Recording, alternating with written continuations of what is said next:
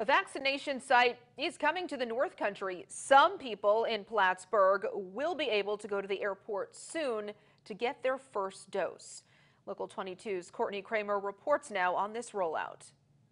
Starting next week, a vaccine site will take center stage at the Plattsburgh Airport. It's one of 20 designated sites coming to New York in the coming days to serve as regional vaccination centers. It allows us to begin to see where our future is moving, and that is forward. Plattsburgh Town Supervisor Michael Cashman says the site will be on the airport's campus, but not inside the airport itself. Instead, it will be set up similar to drive-through testing sites. But New Yorkers can't just stop by for the vaccine. He says they must make an appointment in advance and can do so using an online portal.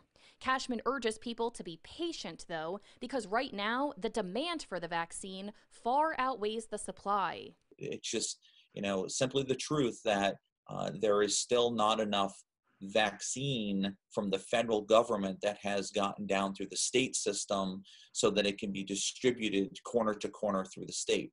Cashman says some specific details are still in the works, but New York State will be handling prioritization of the doses, and Plattsburgh residents can expect more information on the rollout later this week.